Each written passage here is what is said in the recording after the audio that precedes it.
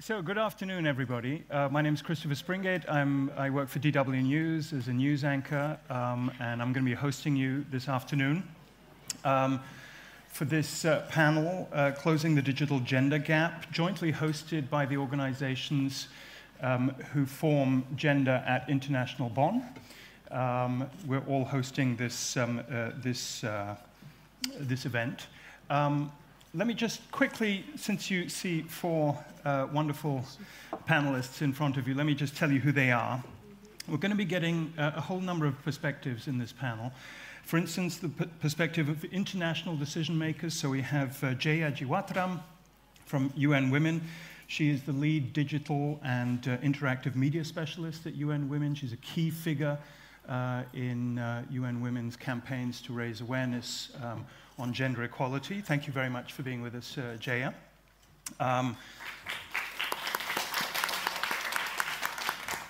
We have a practical perspective as well, sort of a grassroots perspective from Susanti Bunadi from Indonesia, who works for GIZ, Germany's technical cooperation in Indonesia, and has a lot of practical experience, knows the ins and outs of implementing these wonderful policies and principles that we talk about on the ground. We have, perhaps we can have a round of applause at the end when I've finished everybody, otherwise it'll just take too long. From Tanzania, we have sort of a no-nonsense media perspective, Carolyn Dorsey, who is a journalist, she's a coach, she's a social media influencer, and the co-founder of two key organizations for women in her country. I'm going to try and pronounce it correctly. Mama Ndeleo Foundation. And I've been practicing that for a while, but obviously it didn't work. The Launchpad is the other organization that you co-founded, so good to have you with us. And we also have here from North Rhine-Westphalia the perspective of a regional policymaker, a regional administrator, Cordula Attemeier, who is an administrative lawyer working for the state government of North Rhine-Westphalia. And she is the head of digital society and media competency at the state government of NRW. So now you can applaud them.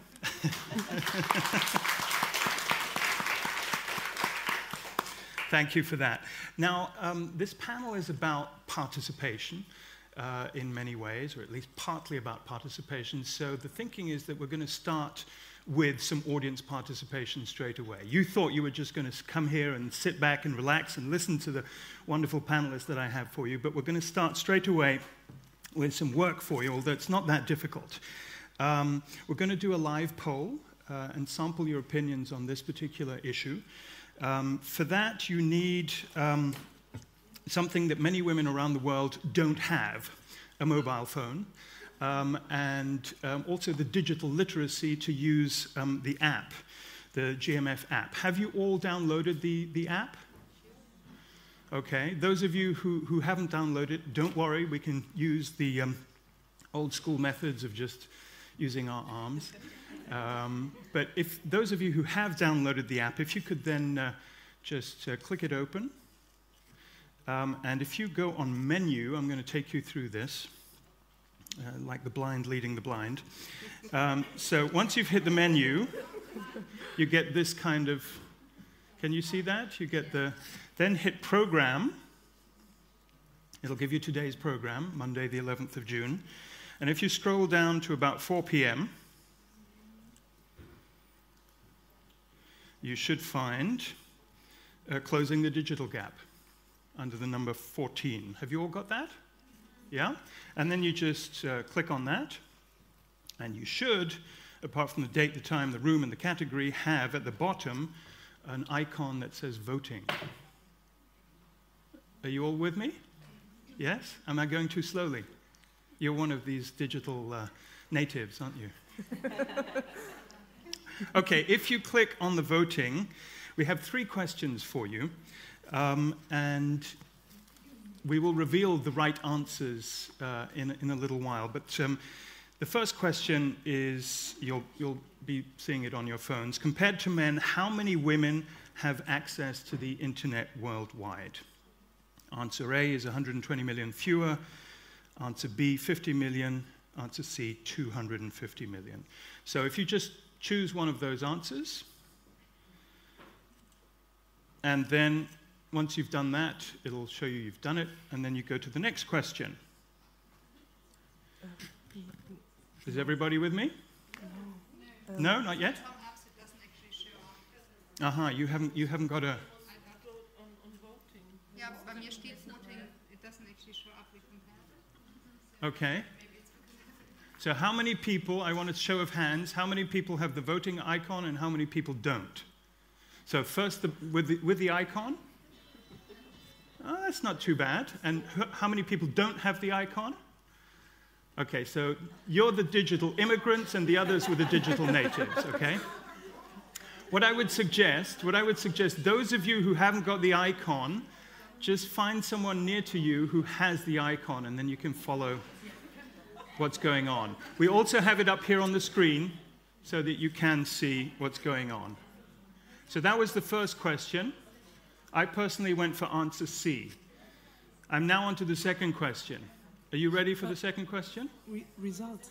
So the second question, in low and middle income countries, how many women own a mobile phone in comparison to men?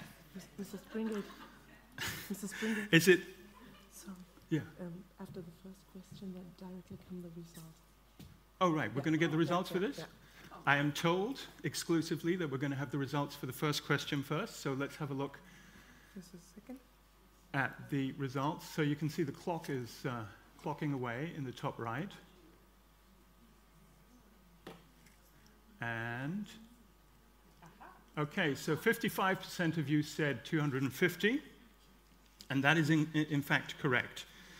The International Telecommunication Union, ITU, estimates something like 250 million fewer women are online compared to men.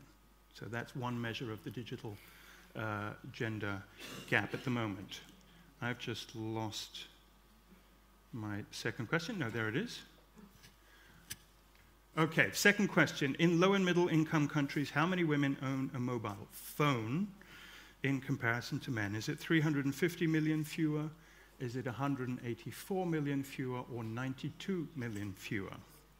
So I'm going to give my answer. Has everybody clicked one of those three options? Yeah? Then let's see what the results are for that one.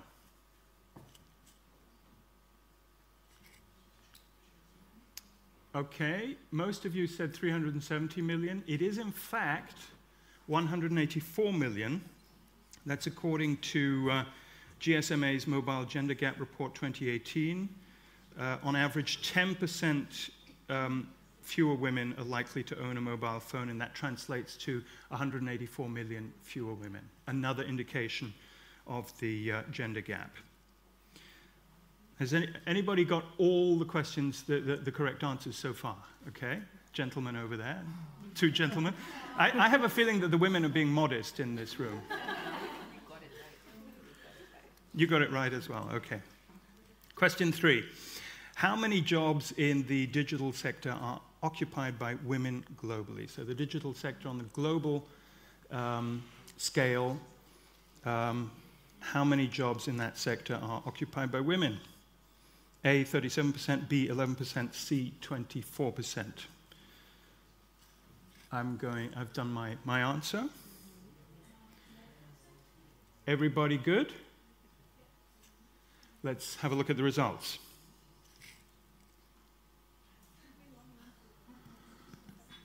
Okay, that's very interesting. So 64% of you think 11%. It is in fact 24%. So one in four of the jobs in the digital sector are occupied by women, the other 3/4 by men. Thank you very much for being our guinea pigs on this live poll. It was exciting for me. I hope it was exciting for you. And yeah, I mean, basically, that gives us an idea of the gap. 250 million fewer women online, 184 million fewer women owning mobile phones, and just 1 in 4 jobs in the digital sector held down by women. Before we get into the detail of why that is, how that's come about, our discussion, I'm going to invite our 4 panelists to give us a lightning talk, each of them a lightning talk. It really will be a lightning talk, 2 minutes each, and I've promised to be a diplomatic timekeeper, but a firm timekeeper. And Susanti Bonadi has been so kind as to start us off, and then we'll just go down the row here. So Susanti, the stage is yours. Thank you so much.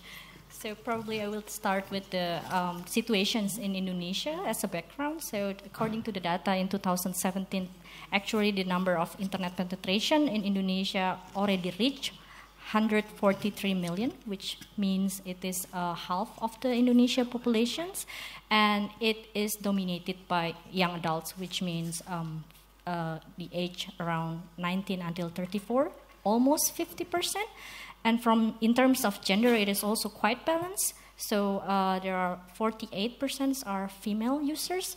However, despite the high penetration rate, I mean, Indonesia is one of the highest penetration rates in Southeast Asia. However, the digital literacy of women is quite low.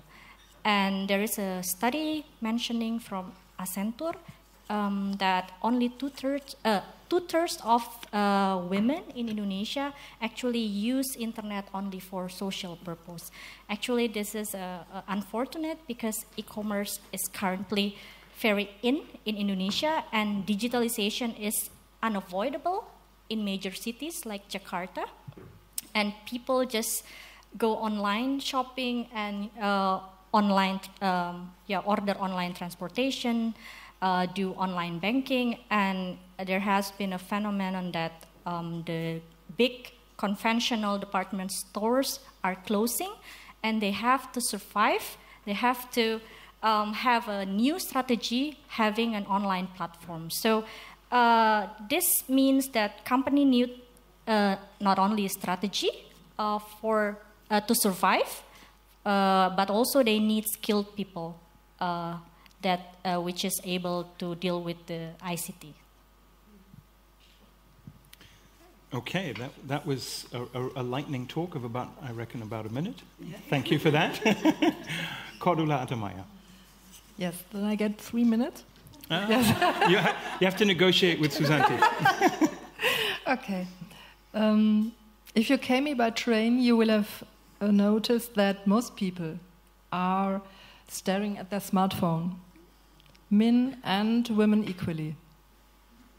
So you might wonder, is the digital gap really an issue in Germany? And yes, you're right. In Germany, the basic access to digital technologies is not the problem we are talking about today. But as often in life, things get complicated when you look at them more closely. Today in Germany, women are often higher educated than men. Female-owned startups are more likely to be successful.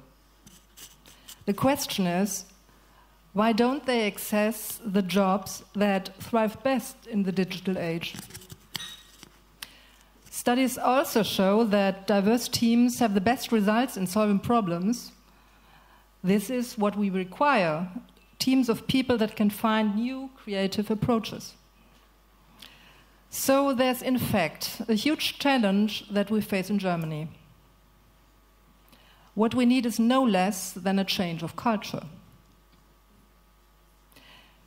And that is not even a first world problem. The inclusion of women and, beyond that, diversity is a key to social and economic stability. Are there still stereotypes? Women care for kids, men for computers.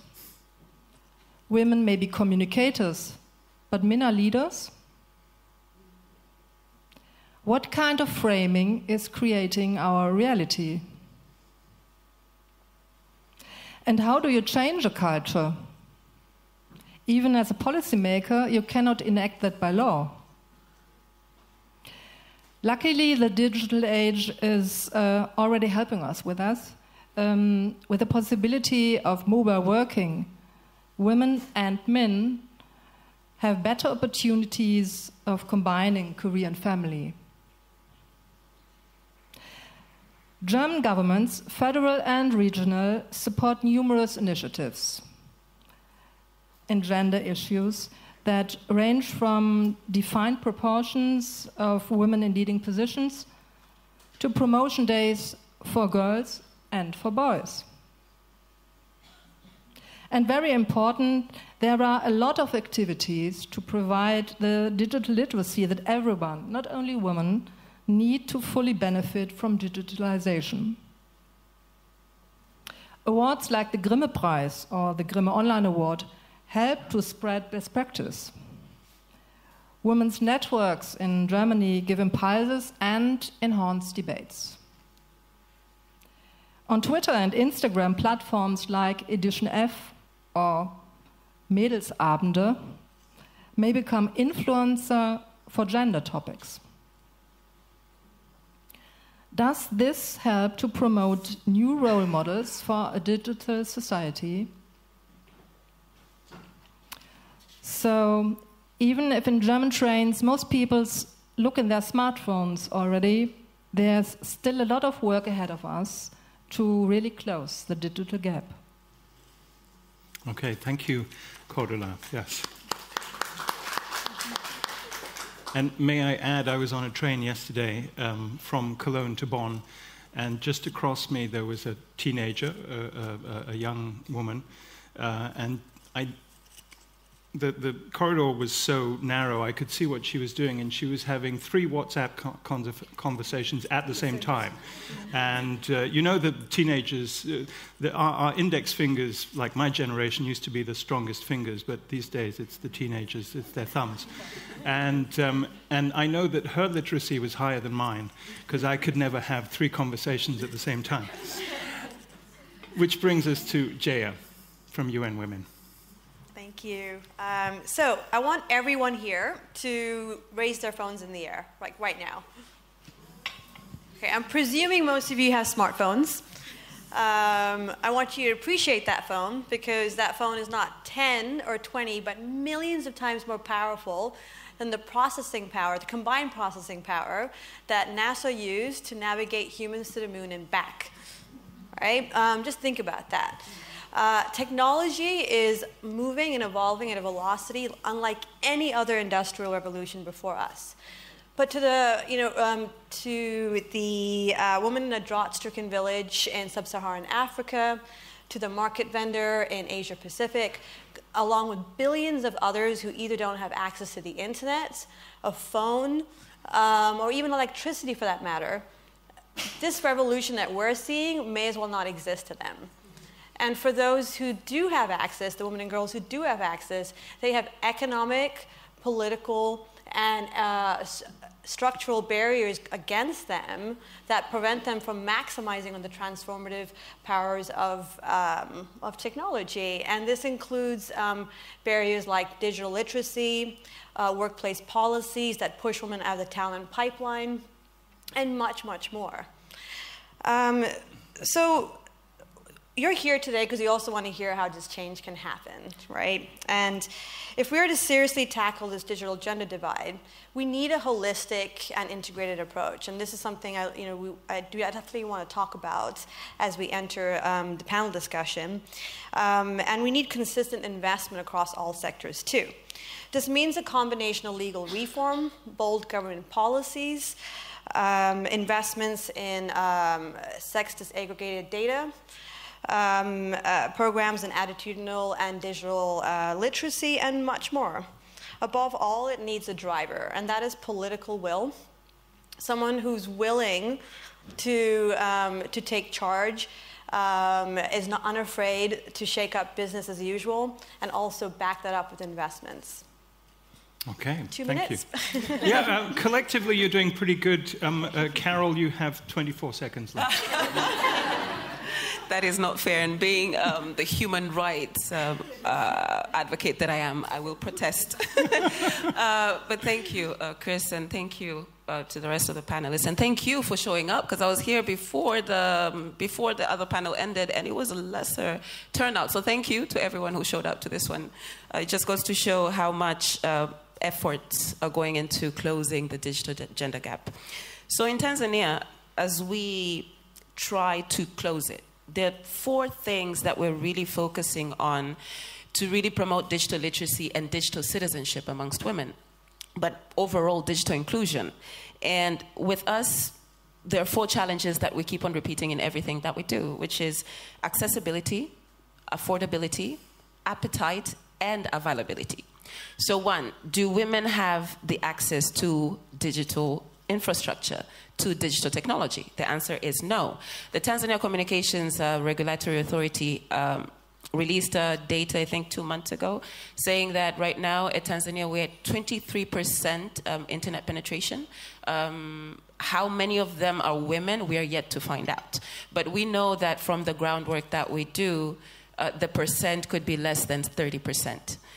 But also when you look at the issue of affordability and how many women can afford being included in the digital world, not just through laptops or computers, but not through smartphones like the ones that we have here, but just through simple feature phones that are very much available in my country. There's also the issue of availability of the network. Even if they can afford it, if they can afford the phone, how many of them live in areas where the digital infrastructure is there? So that is also one of the major challenges as we try to close the gap. But there's also the issue of appetite, which goes down to local content, and which goes down to really producing content that would resonate with these women. Most of our women are in the informal economy, and the ones who are in the in the urban areas are the ones who also very much opt for Facebook and Snapchat and Instagram. And as we advocate for digital inclusion, we're saying that it's not, as much as we're saying it's for social use, and social media is for social use, but we should really try to embrace or encourage women to embrace other means and other alternatives and other advantages they can get from being digital citizens. So those are the 4 challenges that we're dealing with. But then at the same time, as we promote and as we encourage them to get online, to be included in the digital world and be digital citizens, there's also the issue of online and cyberbullying and cybermobbing, which is a big issue back at home, especially for women like us who are vocal, who are not afraid to stand up and speak up against whatever that is happening in the country. So sometimes it's actually organized attacks. As soon as you are vocal, you would find a group of people coming after you on all your social media platforms and just really trying to get you down. So it's an ongoing process. It's definitely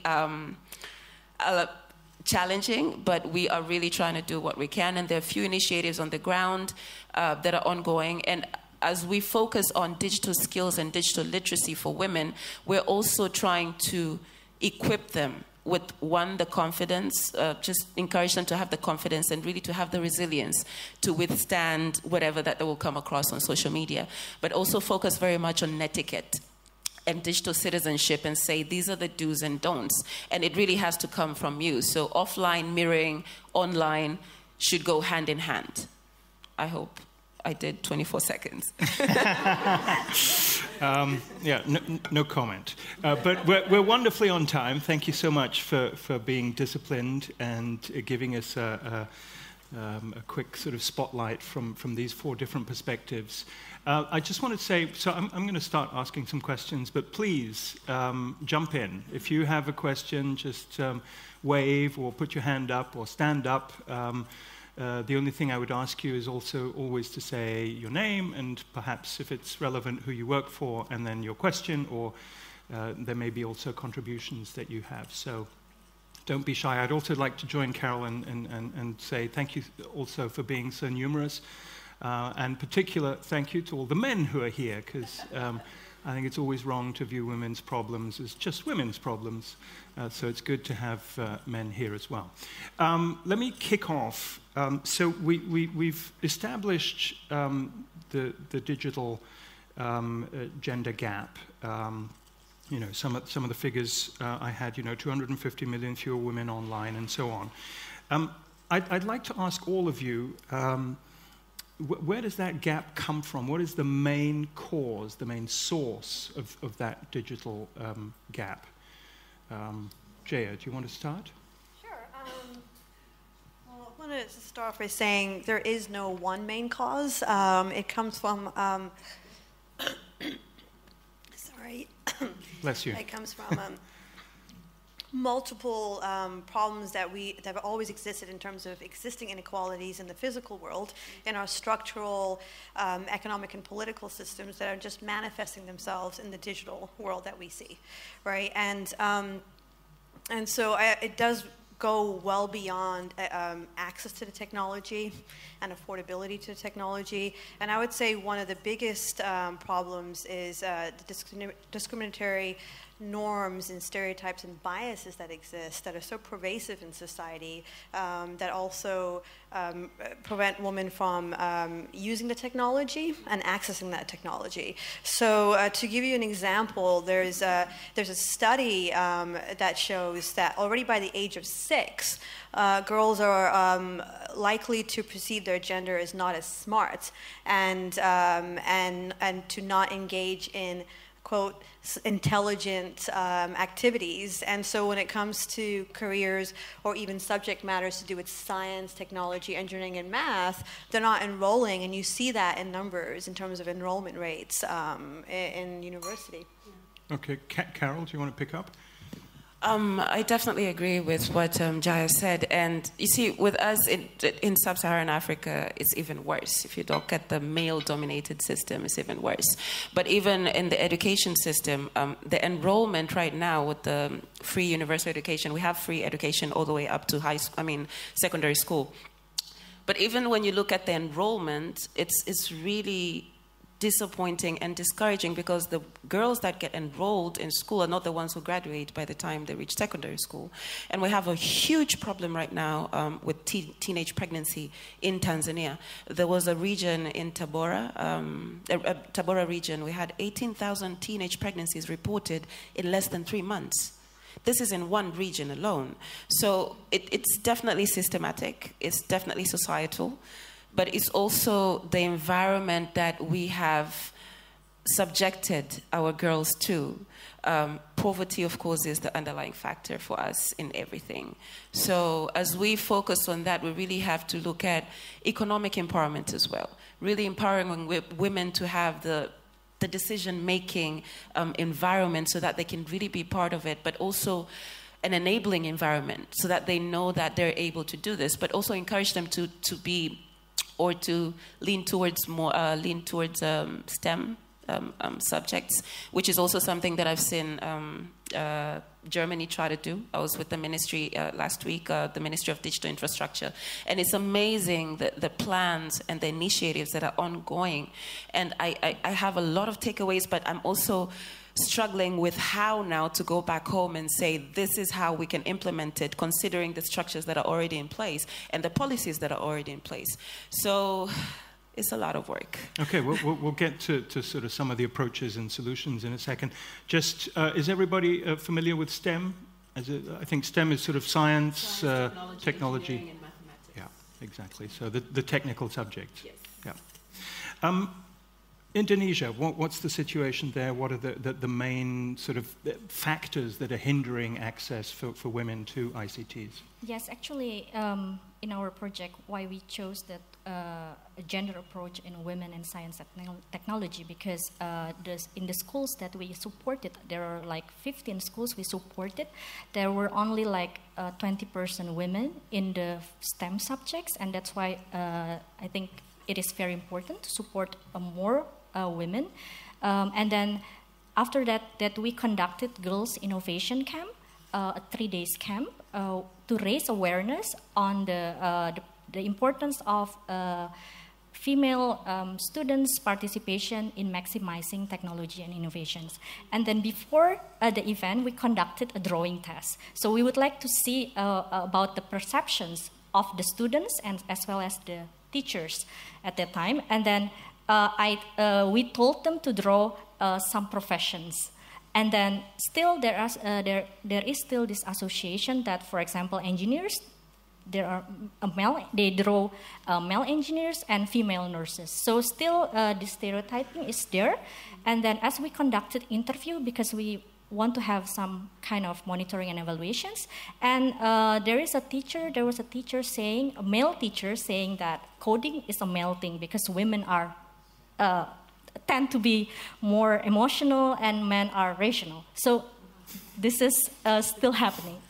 And isn't that true? I mean, I'm very rational. No, after... Excuse me. After the camp, then the girls realized, and then, at the very first time, I only...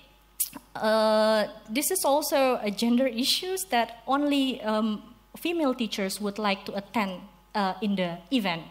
And we said, no, we need male voices. We need support from male teachers so that the male teachers also realize that the girls also can do that. So, yes, and then finally there were 3 teachers joining our event. And then finally I realized, so the girls could do that. May I just point out, I didn't study sciences. I'm a very irrational person. What I'm getting from your answers, I'm coming to you in a second, Cordula, is that it's the stereotypes that are really getting in the way.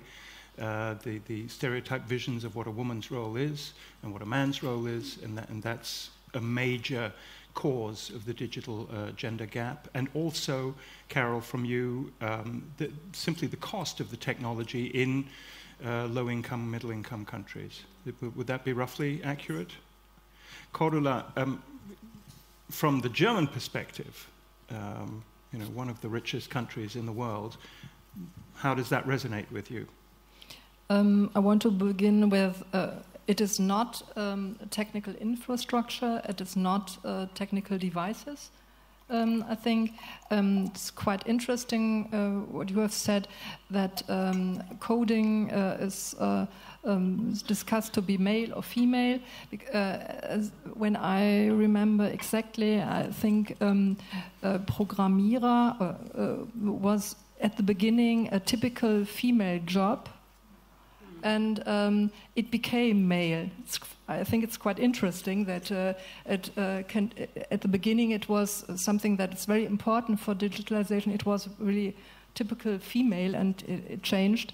And maybe it's necessary that it's changing again.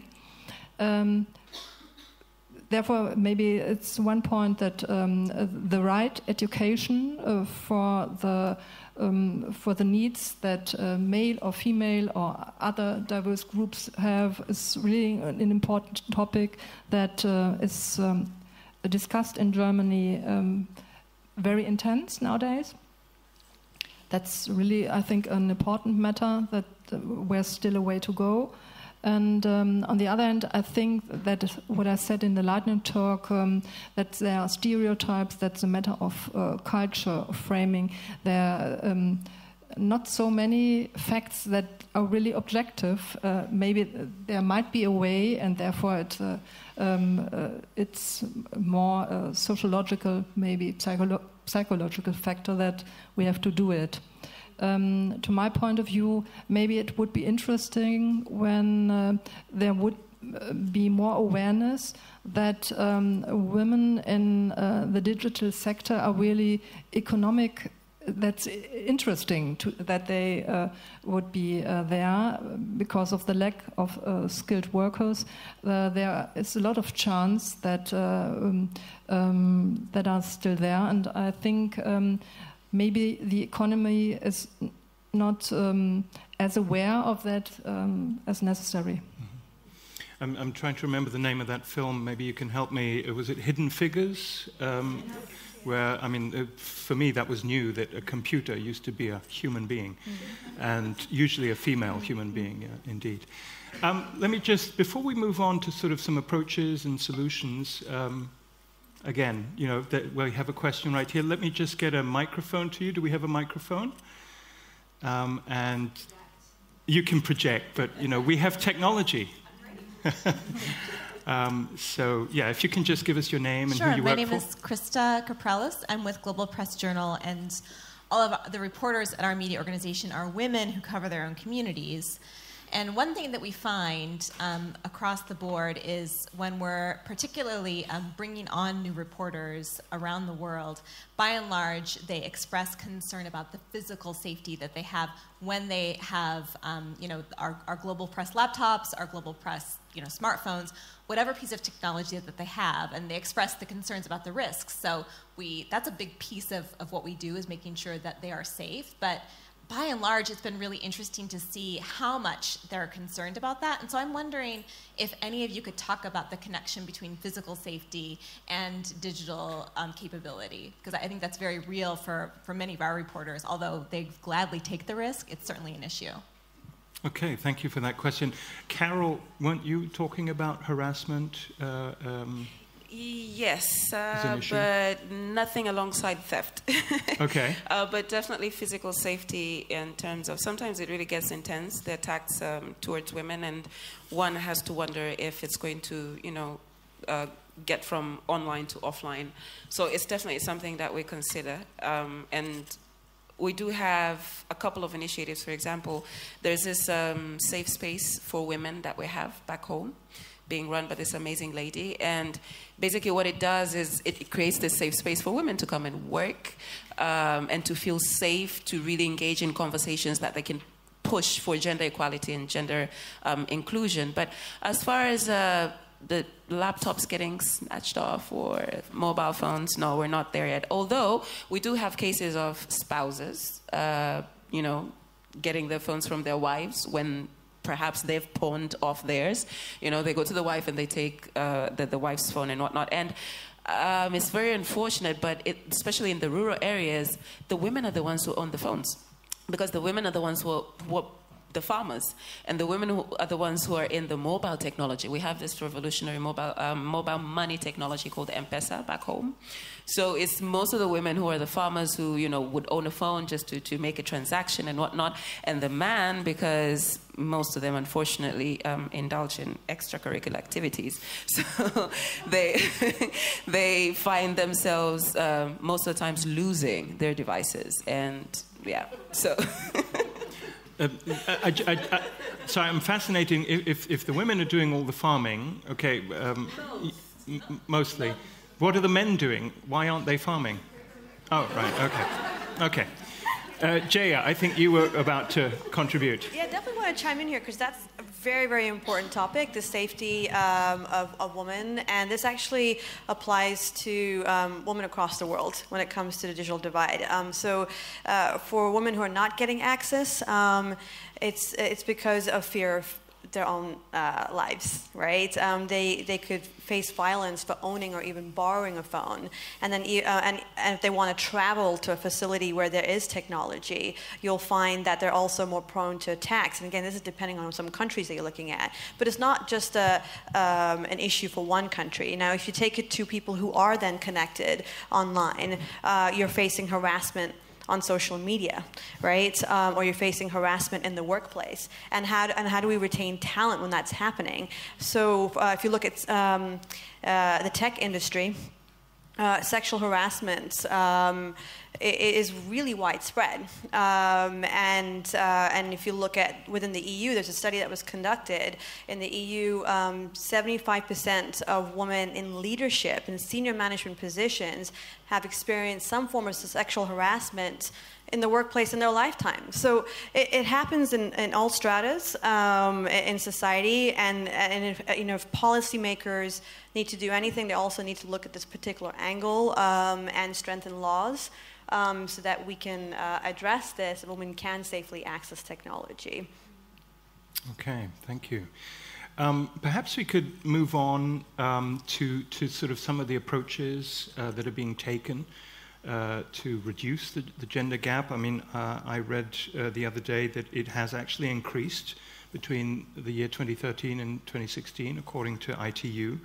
So, what in your views, feel free to grab a microphone, are the most promising approaches that are already happening or that are planned to deal with, what you've been telling us, the harassment problem, the safety problem, the cost problem, the problem with the framing and the stereotypes. What are the approaches? Are there any silver bullets out there?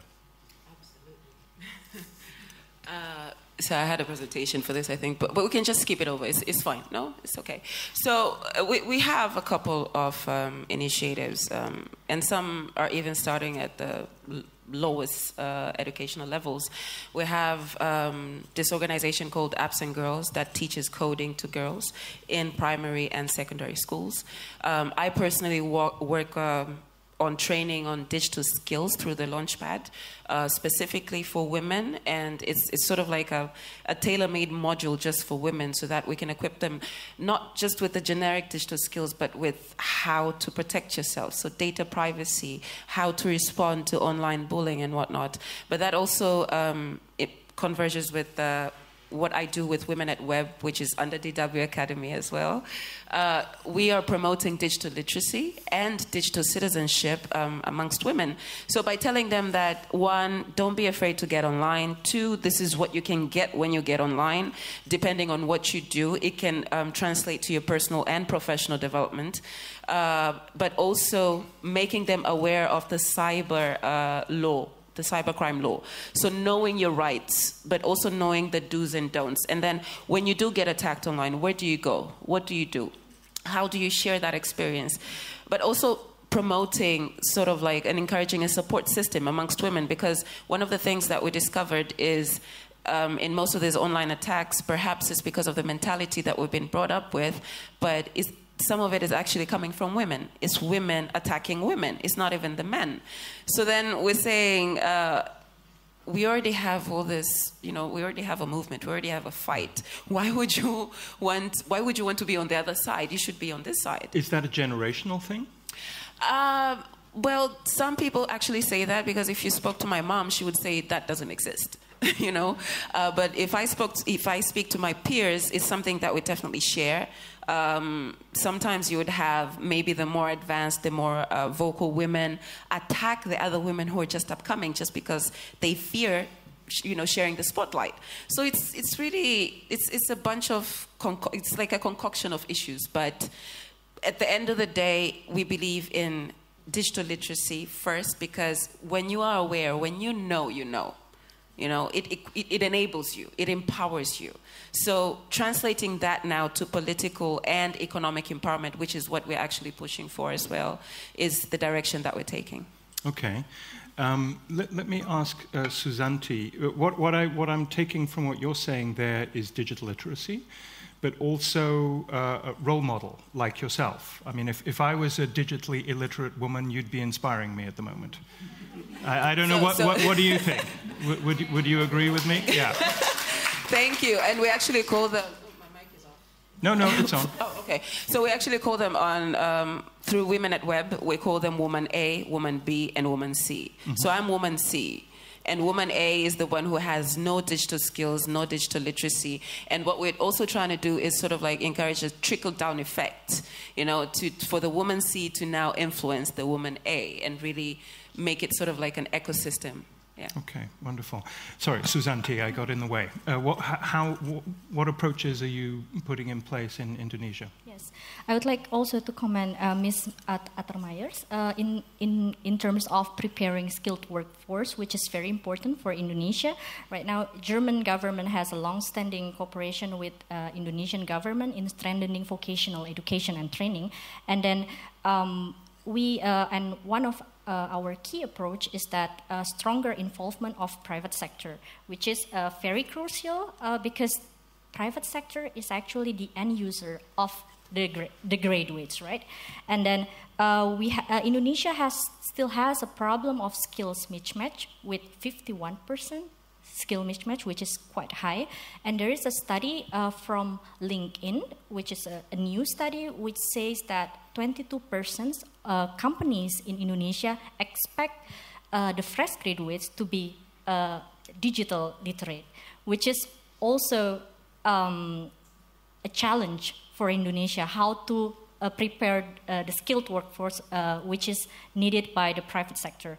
That's why our approach is we put we put the focus on the stronger involvement of private sector. We conducted Girls Innovation Camp. It is a collaboration between GIZ on behalf of German government and Ministry of Education and Culture in Indonesia, as well as Intel Indonesia. Because we think that without the active role of private sector, there is there's no use. I mean, because they are the user of the graduates. So it is very important for them to support the female employees as well as also the students. And through the event like Girls Innovation Camp, they actually can share the philosophy on gender equality from the company, why actually the company needs more women, the role of girls in these issues, and it is also benefit for the students because they can learn and adapt the new technology from the company. So it serves as some kind of career guidance also for the students. So they can have a contact with the company, so maybe the company can issue a certificate of participation which is beneficial for them in the job application. So a win-win situation. Yes. Increasing the skills levels of the workforce, using that as leverage to get the private sector involved. Yes, actually we involve the private sector at the very beginning. That's the most ideal way. Is there any resistance there? In Indonesia, yes, of course. There are success stories, but of course there are challenges. Sometimes, there are not the schools. Maybe they are not very confident to approach the private sector, and the private sector don't know about good schools. So we are, in the middle as GIZ. We have to put them closer together. That's where you come in. Yes. You build the bridges. Yes. Okay, wonderful. Cordula, North Rhine-Westphalia, the biggest state in Germany. Some people call it a small country. What are your approaches to closing the digital gender divide? As I already said, there are a lot of activities in context digital literacy, and not only for kids, but as on the aspect of lifelong learning for the whole, for all, and we try to manage which person has which needs, which person uses devices for which purpose, and which need is therefore necessary. Participation is a topic, and participation is therefore very important, not only as a democratic system, but as well participation to be a part in the economic environment. And I think maybe it's my filter bubble because of my job, but I think if we go on this aspect, we will come further, and maybe it will help us if we do not only speak about gender, but speak about diversity, and gender is one aspect in a diverse world. Maybe it would be easier to avoid a kind of gender war, because to my opinion, gender war does not help. Okay. You're being a very attentive audience, very well behaved, but please do put your hands up and get involved if you want to. We have a question right here. Can we have a microphone? Is the microphone on? Yeah. Yes, mine is a suggestion. As founder of a community radio station in Ghana, I think we can use community radio stations to educate women on closing the digital gender gap. I say so because for community radio, language is not a problem. We speak the local language, and women feel free to phone in to express their views and all. So it will be easier for them to identify with any such program that is put on community radio than focusing on the educated or elite women in the big cities and towns. So it is a suggestion that we can look at. Thank you very much. May I, Chris? Yes, yeah? Carol. So and then we'll get your question. I absolutely agree with you, and it's one of the approaches that we are actually considering because, for example, when we look at our population, the largest population of women who are not online are the ones that I said are in the rural areas, and how do we get to them? By using the community radios. And we feel, well, I personally feel, that the role of the media is diminishing, you know, especially in Tanzania, in promoting agendas like this. So it's definitely something that we really need to look at.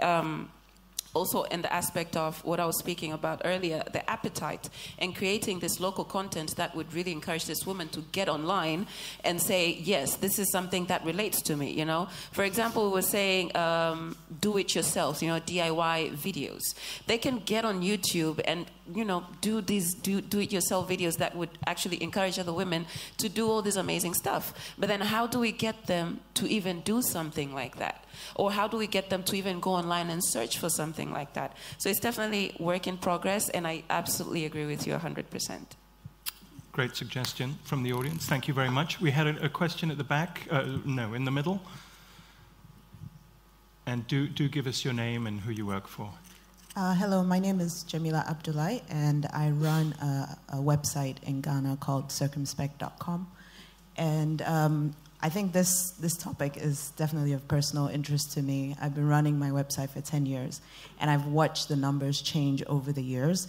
Initially, it was very heavy with women being the core audience, and over time, it ended up being men. Men are about 56% of my audience, even though I'm an African woman and I talk about issues related to African women. So this is something that I've always wondered about and tried to experiment and explore.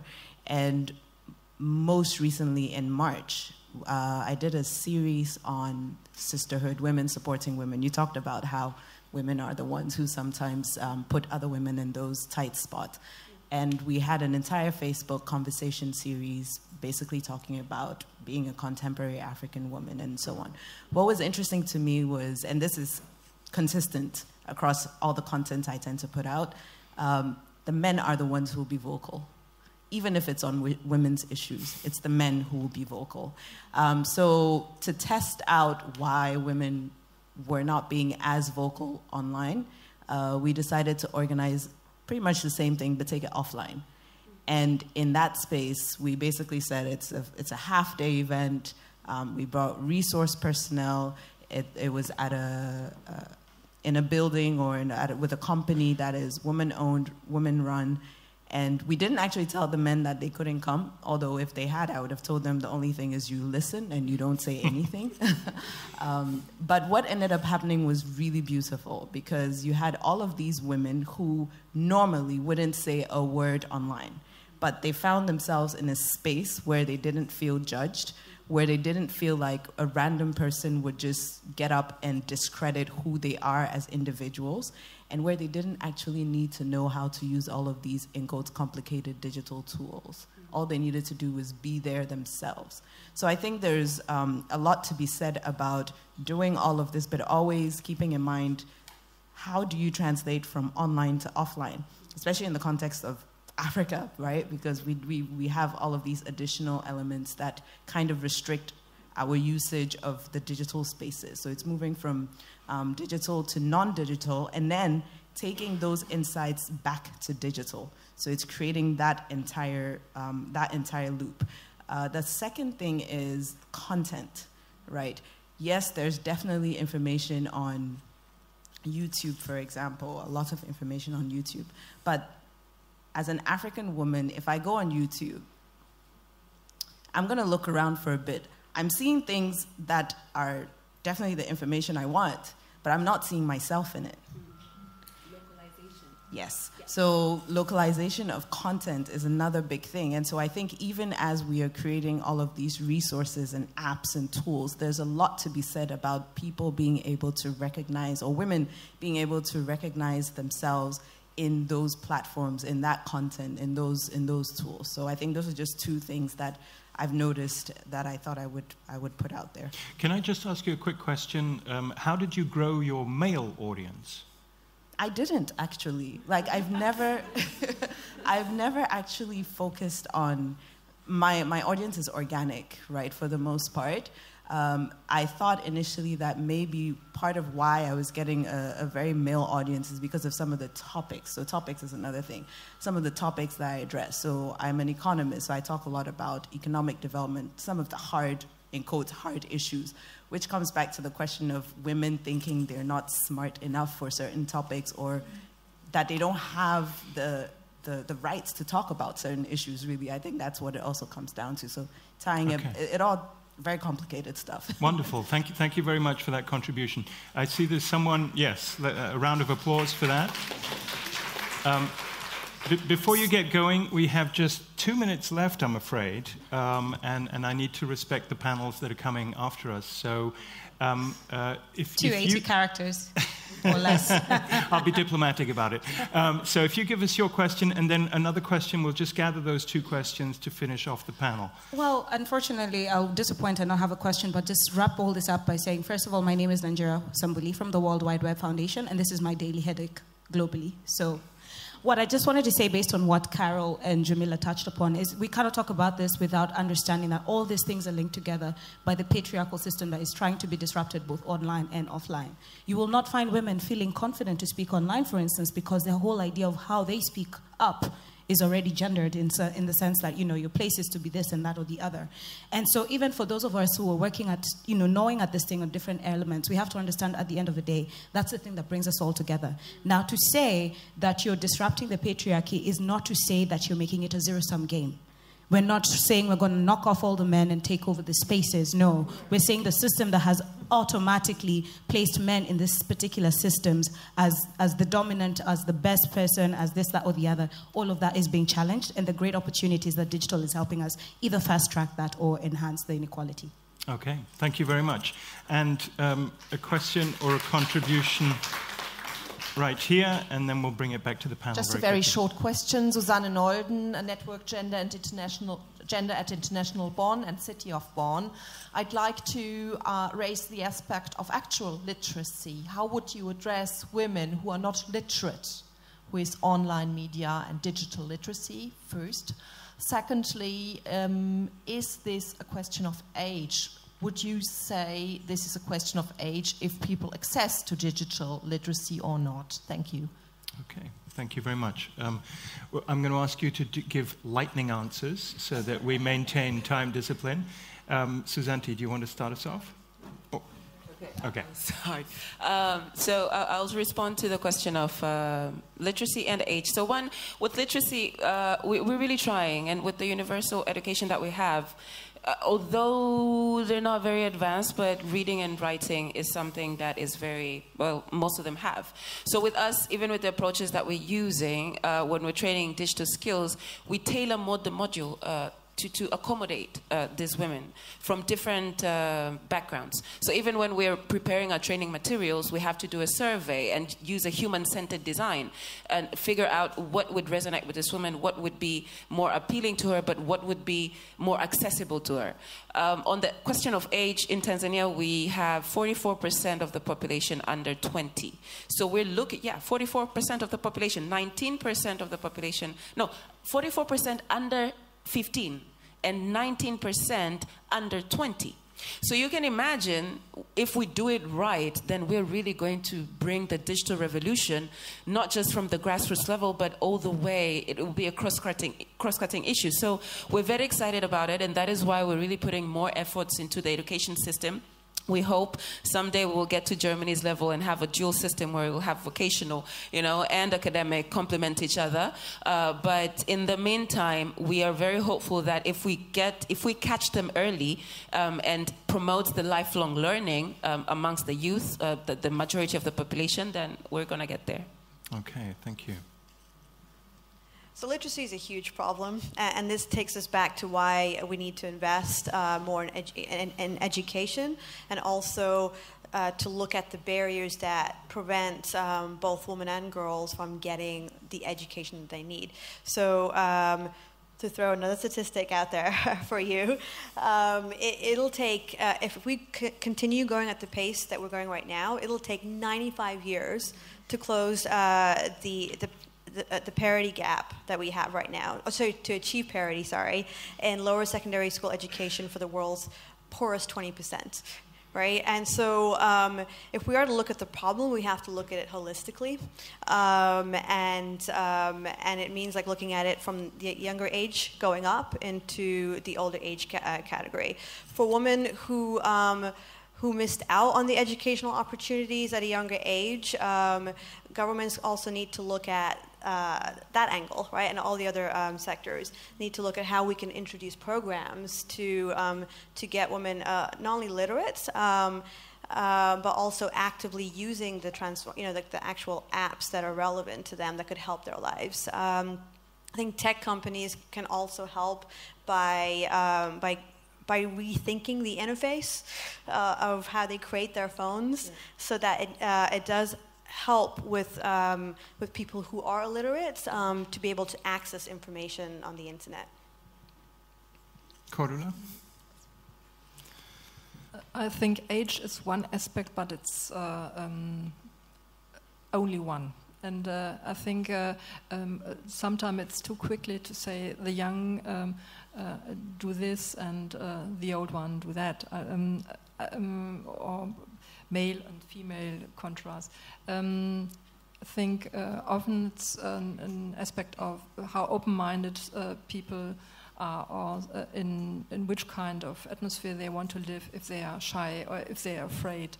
And there are a lot of aspects, and I think it's we will not really do the necessary things if we only check such categories. And sometimes I think it's really hard when we think about the youngest, the children that are going to school, and then we have a big jump, and we are with the seniors, and the big part of people creating the world right now are in the middle, I think. And I think it's very important that we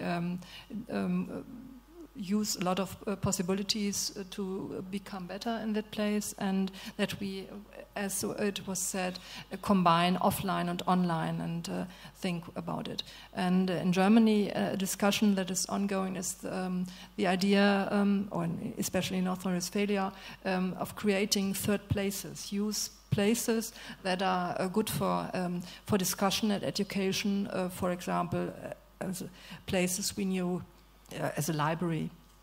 And I think we have to be creative to find such places to come into contact, to discuss, and to educate at the same time.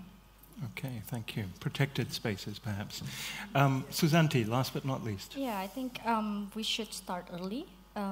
Probably integrating digital literacy starting from the primary schools, and the government of Indonesia has already integrated coding in the vocational educations. And I think vocational education and training here can offer possibilities for those who, for example, are not enrolled in formal schools, but also in the offers informal courses, for example, like online e-commerce training and everything. So I think it is also possible done by the vocational training. Okay, Susanti, Cordula, Jaya, Carol, many, many thanks. Absolutely fascinating. And please view this as a platform to continue your discussions with these wonderful panelists. And could you give them a round of applause?